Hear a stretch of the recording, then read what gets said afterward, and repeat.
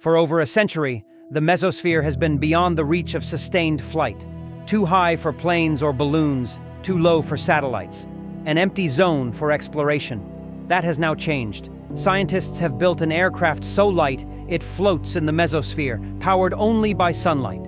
It is a wafer-thin alumina disk, just 100 nanometers thick, patterned with microscopic holes that let air flow when heated.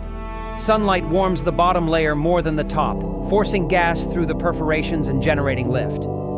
In the rarefied air between 50 and 85 kilometers up, this becomes powerful enough to keep it aloft.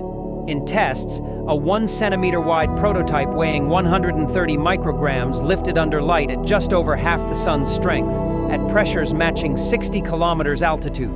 It hovered freely, the first macroscopic object to do so in sunlight-level conditions. Scaled up, these flyers could carry sensors to record winds, temperature, pressure, and humidity in real time, or act as high-altitude communication relays. The mesosphere has been unreachable throughout the history of atmospheric study. Now it has its first aircraft.